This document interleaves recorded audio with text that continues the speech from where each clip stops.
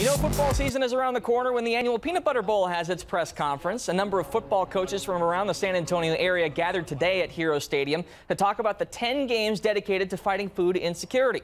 The goal is simple: encourage the fans and community at large to battle chronic hunger by collecting peanut butter.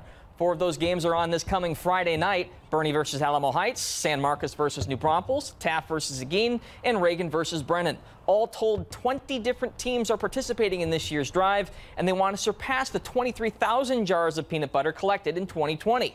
Ron Ritterman was part of the inaugural edition of the Peanut Butter Bowl back in 2016 between Johnson and Brandeis. Now he's at Alamo Heights, and the Mules are thrilled to have the head coach that helped start it all. Brennan and I are actually sophomores on the varsity team that was the first team of Alamo Heights to get to compete in the Peanut Butter Bowl. So we've been able to grow with the game, and it's just been really cool to see how it's grown, and to now have the coach who started the entire thing is really special as well. We're all competitive. We all want to win on the scoreboard.